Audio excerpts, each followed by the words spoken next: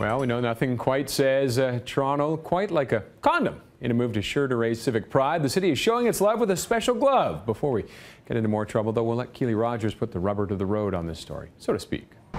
Oh, the innuendos that come with this story. Yes, we are talking about condoms. But these rubbers are actually pretty special. They come ahead of World Pride and bring city pride. Are you ready, Toronto? It's been a slow reveal, a tease, if you will.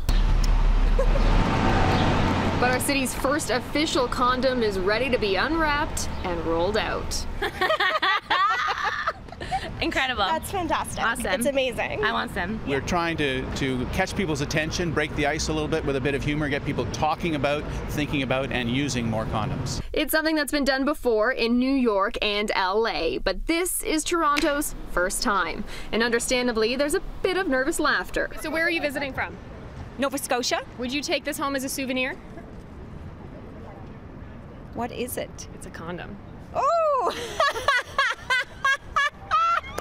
The condoms are a limited edition and feature some playful street names, but maybe, just maybe, there were some missed opportunities here. CN Tower has maybe a little bit of a sexual or phallic undertone.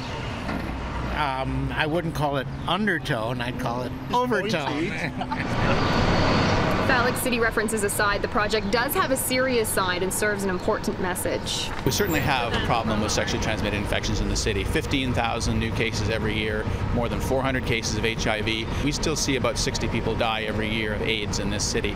So the serious side is that condoms can save lives. You can get your hands on one of these rubbers starting next week. They will be put in 300 locations across the city, like clubs, restaurants, and hotels, ahead of World Pride. They cost just 8 cents to make, which is just a penny more than the generic ones Public Health hands out every year. Would you use it though, or keep it as a souvenir? Absolutely. Or you would use it? Only if you let me. Would you feel patriotic to your city using these? Sure. Yes, I would scream, "Oh, Canada!" Oh, Canada! And it may not just be World Pride. Toronto Public Health is actually toying with the idea of creating a special condom for the Pan Am Games. At Church and Maitland, Keely Rogers, back to you, Roger.